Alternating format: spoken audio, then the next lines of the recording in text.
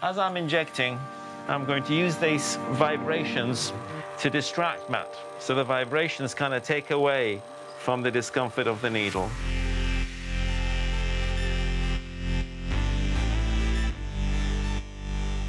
You've got 1,600 needle pricks. I don't think I was expecting that.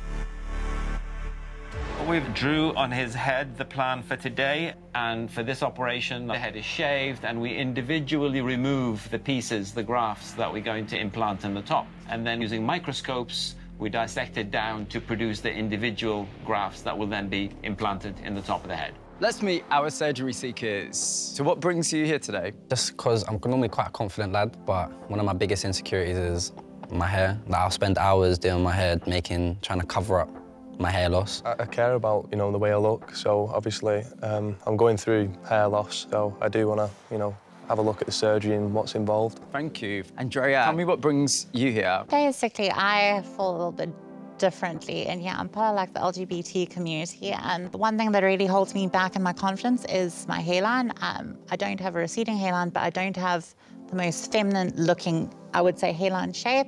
I just don't feel confident. I used to brush it forward when it was windy. My hair would just be all over the place, so that was when my confidence was definitely at its lowest.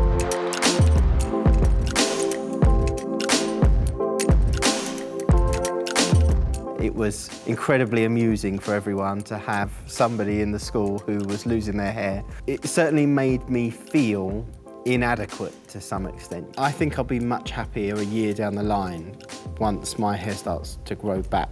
That was Matt. Now it's time to go back to the clinic. A lot of people ask, why don't you do this under general anesthetic? Well, we use different positions throughout the surgery. Patient needs to move for us.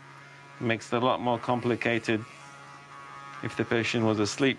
So our hairs at the back of our heads, or everywhere in the head, do not come out one at a time. They naturally come out in groups called follicular units. And a follicular unit is an anatomical group of skin, fat, and you have a number of roots and hairs come out together.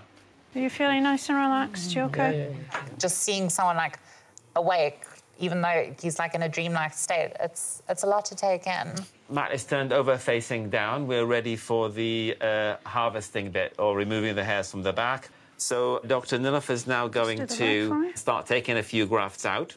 They are about 1 millimeter in diameter. So you have the skin at the top, a little tiny fat layer at the bottom, and the root sits in the fat layer, and the hair kind of flowing through that. And is Matt still conscious? Are you able to ask him if he's okay? Our friends in the studio would like to know how you're feeling. Relaxed. This is probably the easiest part. There's no, it's almost, I can't feel anything at all.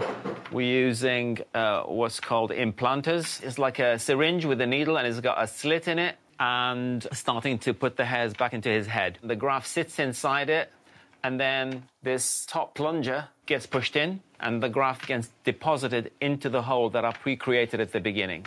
It does look quite bloody. Is that blood, or is it saline, or what is it? It is blood, but it's not really bleeding. It's just like oozing, and like it's, as soon as you dab it, it goes away, because you've got 1,600 needle pricks. So it just looks a lot worse than it actually is. You can already see how much fuller it's going to be at the front. Yeah, it's 537 grafts, and they're all being placed, and the surface just been sort of kept misted so it stays fresh. And after Matt has his bit of lunch, then we'll go back to removing the rest of the grafts. Matt, it looks great already. How are you feeling? Fine. I mean, just a bit of numbness on my head. Yeah, I'm ready for a bit more. All 4 of our surgery seekers came here wanting a hair transplant for their own reasons. This is the time for you to share your final decision with us. Is this a procedure you're seeking or not?